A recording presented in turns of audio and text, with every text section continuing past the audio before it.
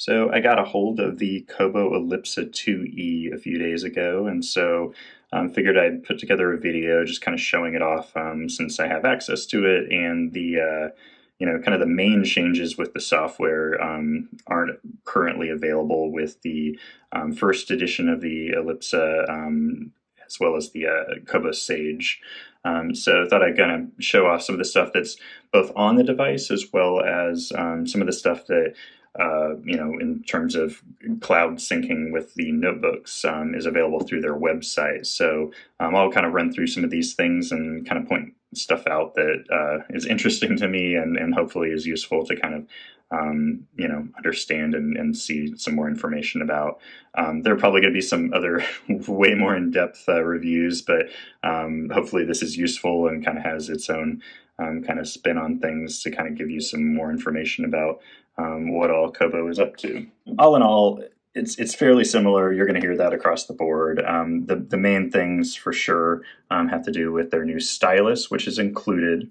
They've changed the nib, so it's no longer so clacky. Instead, it kind of just spins around freely here, and is a little bit closer to the Apple Pencil in terms of like design. I've got one here actually, so you can kind of see there's kind of a similarity there in terms of the kind of structure of it, the look of it, the feel of it. In general, it's a little bit more kind of soft plastic maybe. You can kind of hear kind of some noise to it, whereas this kind of has a little bit more slickness to it, which makes sense, given, using this on an LCD glass screen versus Kobo's kind of more plastic, kind of softer screen. So it would make sense that they're using different materials there. And then in terms of length, the Apple Pencil here is a little bit longer, you can see, so probably has a lot to do with the kind of device sizes, but also probably I'm trying to keep it small and easy to use and stuff for the Kobo. So the buttons they've changed. There's now only a single button, which is for doing highlighting, and then the eraser is now here on the back. And one thing that you'll note is when you're using it, the way it gets activated is it gets pressed, so it's kind of button-like in that manner. And so if you have the setting for the eraser to be kind of a line eraser, you can simply tap on a line and it'll disappear. You don't actually have to do kind of any strokes to remove the line. You can actually just tap, which is kind of nice because I have found that it kind of makes an uncomfortable sound given the angle you kind of apply it. If you go straight directly on perpendicular to the kind of screen, then it's a little less kind of jarring of a sound. But if you kind of use an angle, these kind of edges around the eraser, I find kind of uncomfortable at times, depending on, I guess just, various circumstances that kind of make it have maybe too much of a paper texture kind of grittiness to it, so that it's kind of stroking against. So something that I am not a huge fan of. I actually prefer the button, but I guess they're trying to simplify, and this is actually similar to the design of the Microsoft Surface Pen, at least one of the versions that I've seen, where the eraser's on the back. So all in all, I definitely think it's an improvement. I really didn't like the nib on the last one, and so this is much quieter and calmer in general. Another thing to note here on the nib is that I've been experiencing some scratchiness on this as well, and so I don't know if there's like something wrong with the nib itself, if it's simply wearing down. I feel like I do see kind of like a little bit of something kind of caught on there, so I don't know what that's about. Hopefully it's just this specific nib and isn't a common problem, but something I've noticed. So when I'm writing, and again at a certain angle, that's when I hear it. It's not all the time, and maybe it's not a big deal. I just think I'm a little bit nervous because I'm not necessarily sure I'm going to keep this device. So, I don't want to do any damage to it, but I am not sure if this is a normal experience or not. So something I thought I'd point out, would be interested to hear if anyone else has kind of seen anything about that. But they do include 2 extra nibs, so I could swap it out. I really don't want to kind of damage any additional nibs if this one is even damaged. I'm not really sure. But all in all, like I do think it's, you know, headed in the right direction there. It has a USB-C charger port, so that's useful. When you first activate it, you actually have to plug it in to get it to kind of connect, I guess, with the device. The cable they give you, though, it's not USB-C to USB-C, it's USB-C to USB 2.0, which is kind of that more flat kind of style, kind of the larger last version that we were using on USB.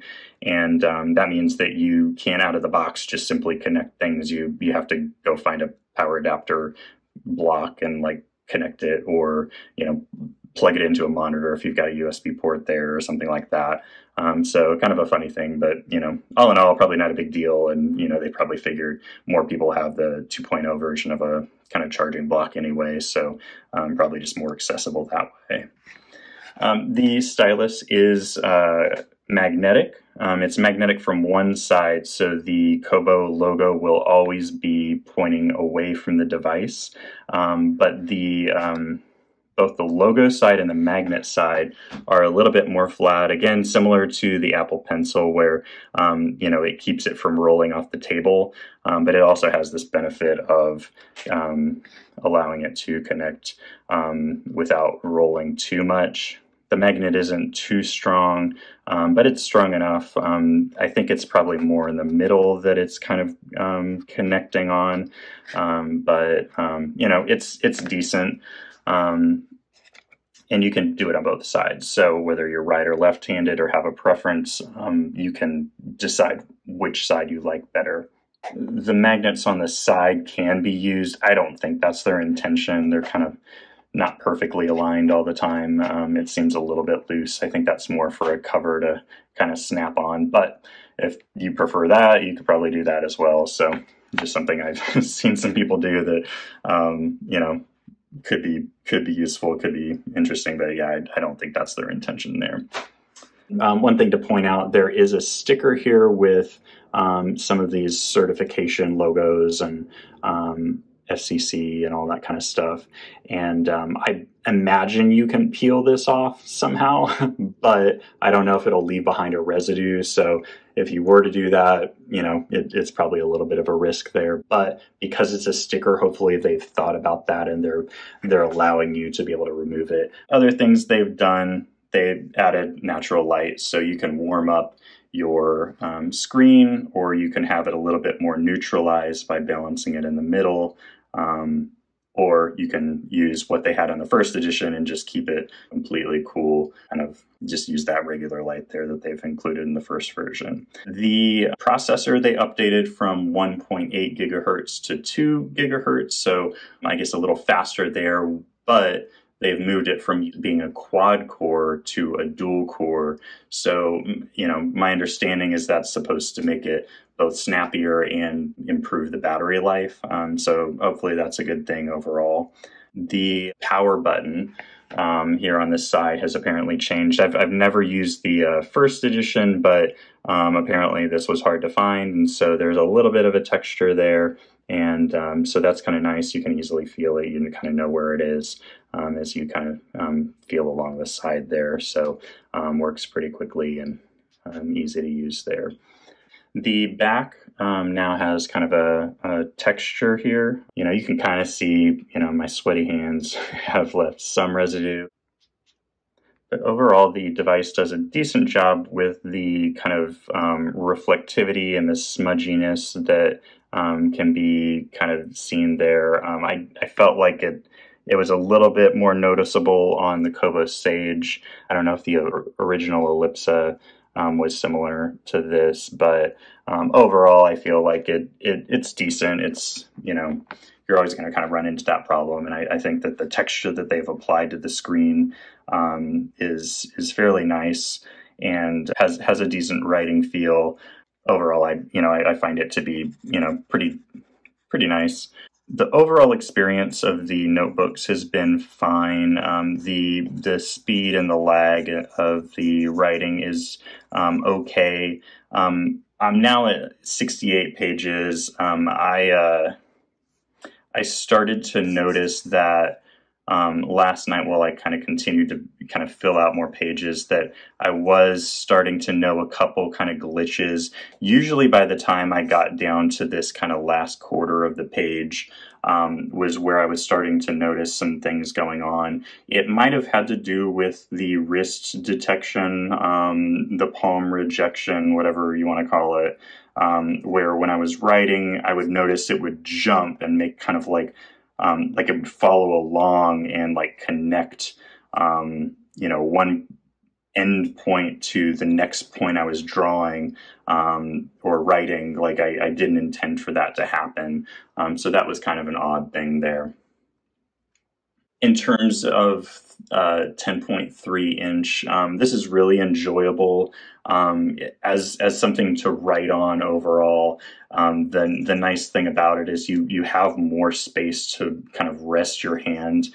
So versus the Sage, I really felt like, this was great to sit out on the patio and kind of have this, on my lap and be writing and, just way more comfortable, not having to like hold the device so much and, have my hand kind of lifted above the screen or running out of space as I got lower. As you're writing, you're getting to about this point, and that's where you start to get into that kind of similar experience that you have on an 8-inch device where you kind of run out of space and you have to kind of figure out, okay, where's your hand going to go?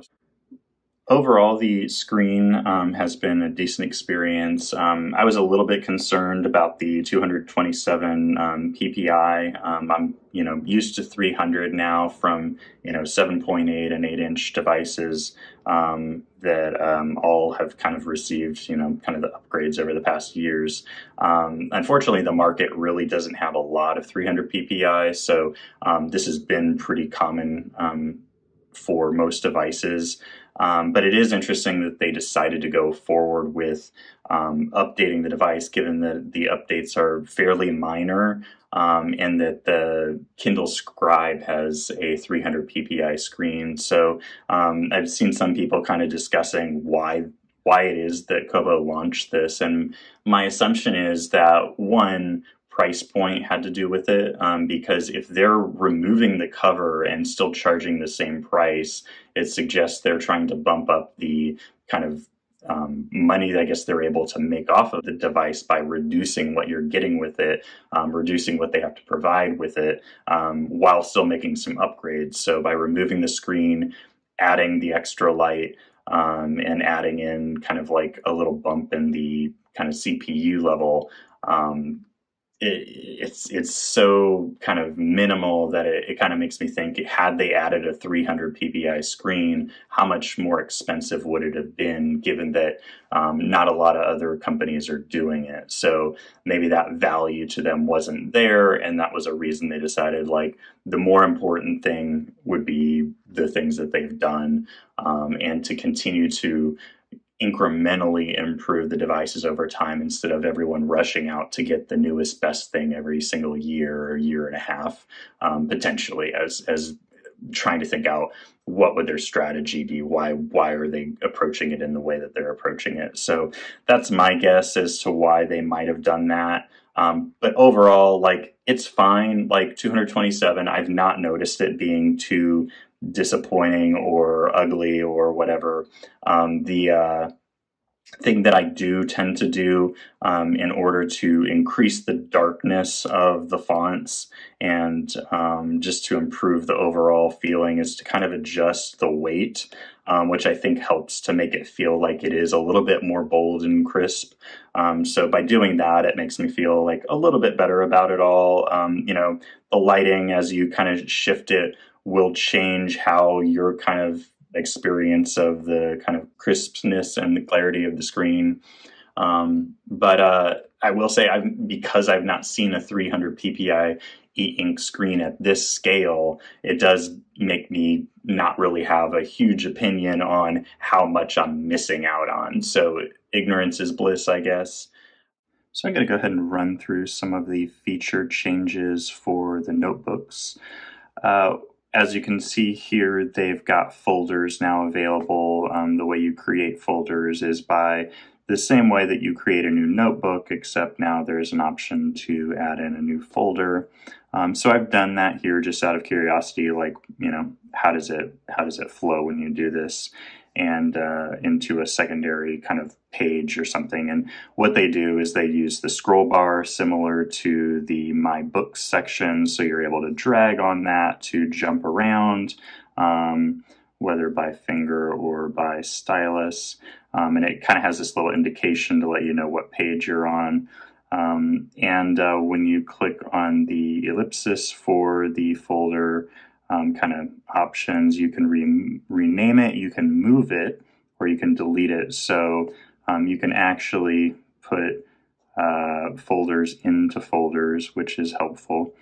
So I can kind of clear these out here and put them deeper in.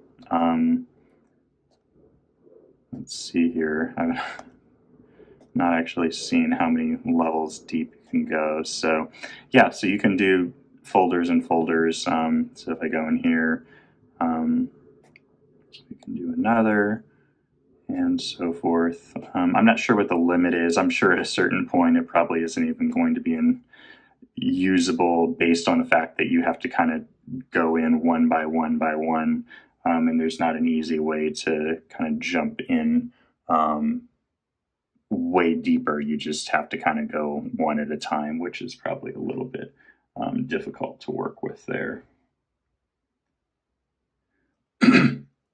So jumping back out, so jumping back up to the top, we have the ability to download all or to cancel all downloads. So I imagine that if you were using a secondary device, this would have to do with syncing a notebook from device 1 to device 2. So because I don't have anything in the background, no other devices that have created a notebook, I assume that's why this is grayed out, but I'm not quite sure. So whenever you sync everything, it will include your updates to your individual notebooks. If you have gone into your settings, and I don't remember exactly how they do this when you first get it, but Sync My Notebooks is an option over here. And so if you toggle it on, it syncs everything. So important thing to note here is that there's no optional folder that isn't synced or optional notebook that isn't synced. It's all or nothing. And so the reason I point that out is I've seen, you know, people try and use eNotes for work. And depending on your job, you may have data that you're writing into a notebook that you do not want to be placed on a server that isn't totally secure. So if you're, you know, a medical professional, or if you're, you know, doing some kind of work where, you know, the data that you're taking notes on is secure information, whether it's about products that you're building or people, you shouldn't be writing out their information. It's important for you to note that you can't not sync it. And what I don't know, and I would assume that it's probably very, like, I guess, simple in terms of its security level, that your content isn't necessarily stored on it like an encrypted server with a bunch of like HIPAA, you know, level rules. It's probably just fairly secure, would be my guess. I'll look into it. I'll see if I can find any more information about Kobo Cloud, but that is where they're storing your synced notebooks. So just something to be aware of. May not really be a major deal to most people, but if you don't know, now you know. You know, just a factor that comes into play when you start dealing with cloud and syncing is how protected is your information. So basically, don't write in your social security number, because that's going to be a risk. Another thing to note is they have added in the ability to do search. However, as you can see here, you've got a search icon. Let's see here. Does it exist when you go home? Can't get out to home for some reason. Yeah, so this exists everywhere. And as you can see, you can search for title, author, series, or ISBN across the Kobo store. You can go into My Books and search across title, author, or series, but you don't have the ability to search for specific content from your notebook. So I have annotations here, and I know that the search for fave should appear from the notebooks, but that's not available. So they're not adding it here at this point. I believe I did write the word Elipsa in an annotation. So these annotations may actually be typed annotations. These may not be actually written out, handwritten ones. So something to note there is that this search icon is simply for the pre-existing search. It's just about titles and files. It's not actually about Dropbox files, though, that haven't been synced. So that's an important thing to note there as well. If you are getting onto your Dropbox account and you haven't downloaded a specific file, so I'll go here to one of these, and I've got atomichabits.pdf. So from here, if I type atomic habits, see, it's my books. So that's different than, yeah, Dropbox. So Dropbox is not included. So any of your PDFs, any of your side-loaded Dropbox stored EPUB files are not available inside the search there, nor are notebooks. So this is very selective. It's very book-oriented, and annotations, that's a nice one to have, but it's only typed. So just being aware of that. And what they're doing here is they've only added in search on the level of the notebook that you're inside of. So if I come here, now I have the search icon. It's the same icon, but when I come in here, now I have different options. It's current notebook. So potentially they would have that ability to search across all notebooks, but that is like a CPU, a RAM kind of challenge where the processing power to search across however many notebooks that you've got available, they're going to have to do that. So for now, it seems like they're just simply starting at the notebook that you're currently in.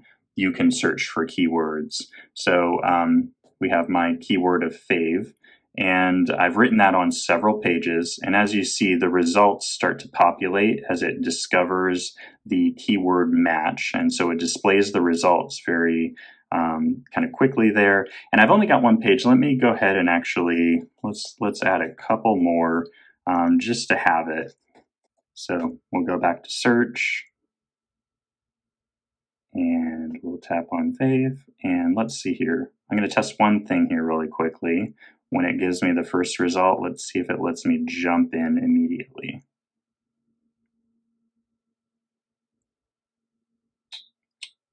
Okay, a little slower right now. There we go. Okay, so you can jump in immediately. That's great. And because I tapped it, I stopped the search. So it no longer is searching across the results, even though we know there are more than 3. So we'll go ahead and start again.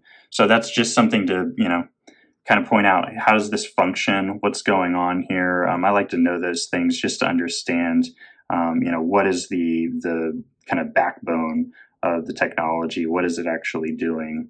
And given that, I've previously searched this, the fact that it's populating somewhat slowly shows that it is searching just in case you wrote again. So they're truly going through, it seems, and trying to discover any new additions to your notebook, which I think is a good thing, that, it's not going to overlook something that maybe you added in. So, nice thing about this here is that they're presenting you all the results, so you have a visible example, so you know what it is. And if you tap in, one of the nice things too is that you've got all of the results that you had previously. You've got the keyword that you entered, you've got kind of a navigation through individual results, and you can tap through and find the result that you had prior. So you tapping one by one, you can go back and forth, which is really handy because had they not done this, that means I would have had to exit out, go into search again, redo this all. So by creating this experience, what they're doing is allowing you to investigate all the results, which I think is a really smart move because say you're taking project notes about a single project and you want to go find it scattered throughout your notebook, and you can do that here. One thing I'll note is I was not aware that it was still searching, so there's no indication here that I can see that the search is ongoing. So if I were to kind of give up and click in, it would immediately stop the search and only the results that I have would be there. So that's a downside that I can kind of see here in terms of the experience. It's just one of those things that it's like if I want every single result to be there, I have to wait. And I also have to wait, I guess really kind of just knowing the page count, if it got to, the last page that I knew a certain keyword existed, great. But if I don't know that, you're kind of in the dark there. You're not fully clear on what's going on. But all in all, for, a first kind of launch of this kind of a functionality, really good start. Really helpful to see some of those things going on in terms of their handling of those things. And, the fact that they highlight and help you find like, okay, where is that keyword? Oh, there it is. Like, maybe I wouldn't have seen it. And potentially they have a mismatch. And so they like may, highlight something that actually doesn't say fave. And then you'd be kind of like, okay, where are you saying fave is? And it was because they misjudged your writing, perhaps. And so because they highlight it, it's indicating this is what they saw as a match and lets you find which one they're talking about, especially given there might be multiple matches on a single page. So just kind of clarifying that, I think, is really smart. And as you can see, it only matches these two. My writing here is not coming through as fave, and so it said, sorry, good luck, try again. So there are some cases where, my handwriting is just not easy for anyone to read. So, that's just the reality there. The other thing is the lasso tool. So I really think this is a great addition and is the foundation that I think will be important for the further development of the notebooks. Selecting something and moving it around, that's fine. You may not be very excited about that. But the really important thing that the SDK they're building on top of by MyScript is the company that makes the app called Nebo, Nebo, and their tool does a lot more. And so it seems like bit by bit, the SDK is being embedded in Kobo's software. And so Lasso is something they already have, but they also have cut and paste inside of that tool set. So here, as you can see, it's just simply about selecting certain lines and being able to move them around. That's helpful in terms of reorganizing your notes, making, the alignment a little bit better, all of that kind of stuff. But that's where it stops. There's nothing more you can do. You can't tap on it to select anything else. But in the future, what I'm hoping they do is allow me to copy and then potentially go to another page and, paste it. There are a lot of like UX aspects that have to be figured out. Like if I paste inside of here, will it still be selected? Where will it drop it on the page? All that kind of stuff is important. But, they can copy, they could paste, they could duplicate. There are a lot of things they could do. Also, there's potential that like I could change the color of the text. So if I just want to write in black and just, finish writing and then come back around and change potentially the type of tool that I have applied to those strokes, the line weight, the shade that I have applied, like all of those things now could be done because they've added the lasso tool. This is huge for being able to do more kind of editing functionality. But for now, as a start, being able to move things around, I think is really helpful. And, it works fairly quickly here. There are weird things that are going to happen because of e-ink screens and refresh rates and stuff like that. But they do a good job to kind of refresh, recalibrate, make sure that it looks as clean as possible to remove the ghosting. But the fact that you can, fairly easily see this as you move it around, lets you know, hey, your placement has been done in the space that you want it to be, and that's great. So great start there. Good to see them continuing to add in more things that I know are available in this SDK to make this a more powerful experience instead of it just simply being about like writing and that's it. Like you can't change after you've written. You can either erase it and rewrite it or whatever else. So that's a nice kind of next step in the kind of evolution of their application here. So in terms of other aspects of the notebook software, they have added multiple backgrounds. One thing to note is that these backgrounds are not exported and they are not synced into the web view on the Kobo cloud. So I'll show that here. So you just basically come over to their account menu, and where you have my books, underneath it would be my notebooks. And so everything I've synced in is displayed here. It's all just simply every single notebook in a single view. So the folder structure disappears at this point. When you go in, you'll find fairly similar in terms of the line work for the ballpoint pen that they've got there. However, on other brushes, the output is slightly different. You'll also notice that the template is not displayed behind your annotation. So it's simply an output of your writing, which I guess is important if you're really relying on the structure of any of these page backgrounds. Some of them, have kind of like little sidebars, or for example, there's kind of like a weekly grid that I've written over the top of, but Monday, Tuesday, Wednesday, Thursday, kind of a structure.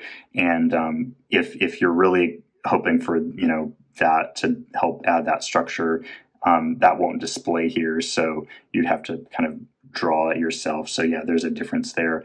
One thing I'm noting is that the sync, I'm not sure how long it takes. I've refreshed a few times. It's been about maybe 5 minutes so far. That's one thing to note. And maybe I just haven't changed enough. So, let me just go ahead and keep on writing. But yeah, as you can see here also, let me find a good example here. So here I've got, this here down in the corner, and, this is the whole page. And so what it's doing, it appears, is it's clipping around the content, probably adding a little bit of padding, and then centering it here on this view, at least on my iPad. So, it may differ per kind of device and screen you're using.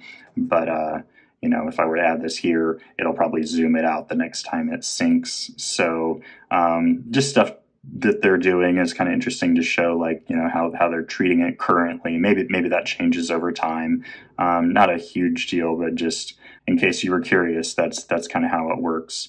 One thing that overall in the notebooks that I think they really could use next is like not just a skimmer that I have to remember what's on each page, but a page overview. I think it makes it really difficult to kind of know as I get to 70 pages, if I wanted to use this as, say, like a journal throughout a year or a planner, like that's going to be kind of difficult to find something as quickly as if I could see a grid of a certain number of pages in a similar fashion as, when you're looking at your notebooks, it's kind of this zoomed out view, you have thumbnails.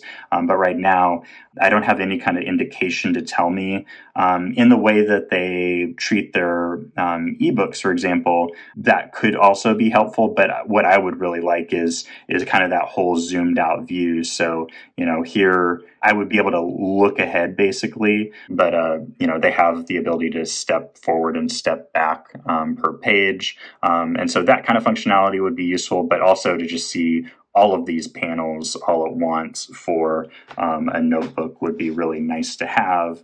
You may not remember what content you have, you just know what it looks like, for example. So, search is helpful. It gets you closer to that, but that visual, I think, is a really important thing to have in order to kind of discover something that you're looking for.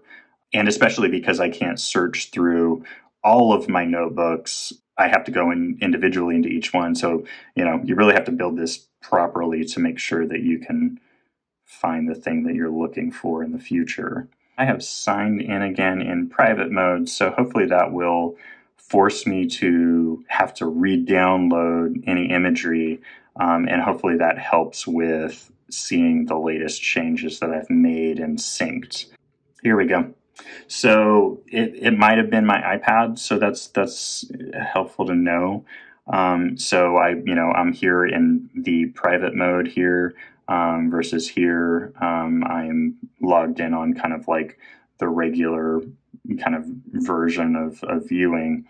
It does seem to be browser based and not necessarily an issue with their syncing service, but as we can see here now, we can finally test in on which are the specific tools that are not coming through as they come through here over on the actual Kobo device.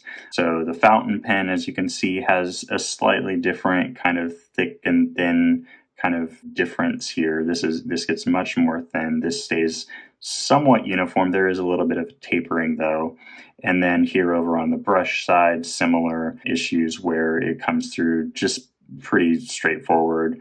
And then there is a little bit more of a thinness that appears to happen with the calligraphy pen, but it's not quite the same as the device. Overall, though, the ballpoint pen appears to be mostly the same, but some of these other kind of outputs are a little bit different. So this being thinner makes it pretty unreadable because I've written, I guess, smaller than they were expecting, or this is just simply a bug.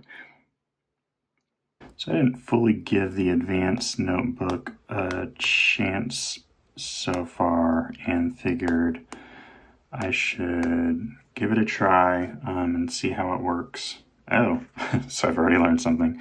The basic notebook, I've not noticed that you can flip to landscape mode, but here, I guess because it has scrolling, it doesn't really matter about it being in a different orientation because it has that ability to deal with scrolling versus basic. It's just the page, so they decided there's going to be a difference between the two. The thing that I was running into the other day was not really knowing what all I can do. So I've learned that, obviously you can convert text, but one thing I wasn't aware of was these kind of different modes within your editing of converted text. So let me get some text down here.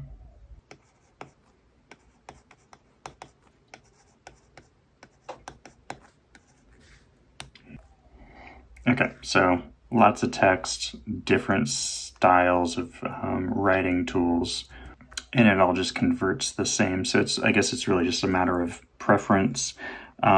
This did happen to me the other day, and I wasn't really sure what it was. So it might turn that into an emoji, and maybe that emoji just simply isn't available, but maybe it's able to convert because it has like an understanding of general common emojis. That I'm not really sure.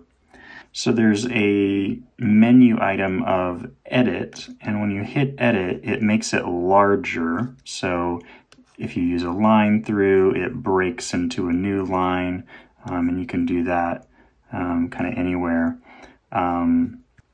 When you click finish, it goes back to the smaller text. And what I found out is you can also edit there as well. If you cross something out, you can edit. So pretty, oh, it just got the I there. Okay. So it's struggling a bit to understand what I'm trying to do at times. But because it's small, it does make it probably more difficult. Maybe I'm just supposed to strike through one time. Oh, I made that bold.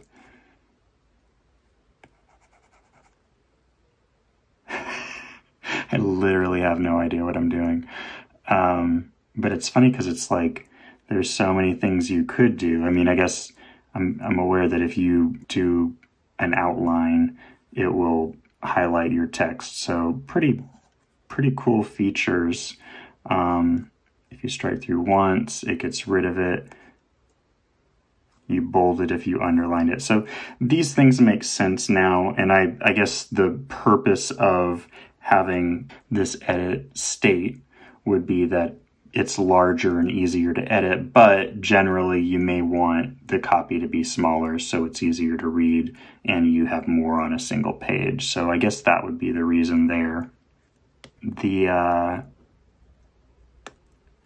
diagrams, I was just actually learning that you can actually write text in there, which is handy if you were, trying to make kind of like a mind map of sorts. It doesn't know what I'm trying to do here. I found out that the eraser here can affect the actual converted text. When you write kind of a circle, it fills it in, but if you double tap it again, it turns it into an actual kind of more mathematical version of it. So that's kind of your way of dealing with that. And then it, in a nice way, it kind of lets you resize things as well. So if you tap on it, you're kind of given this menu. You can turn it into more of an ellipsis. I don't know if it knows that's a full shape. But all in all, pretty handy, pretty cool. Kind of interesting, like I've noticed that when you go over the top of something, it kind of connects some things at times. I don't know if they have to fully be in there, but I was discovering that, yeah, it grabbed it. So it's like inside the car right now when we're going for a drive.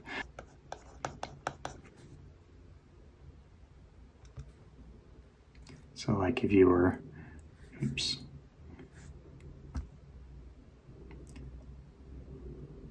Oh yeah, this kind of gets weird here. Like what level am I in? So I'm selecting the whole drawing instead of just an element on the drawing.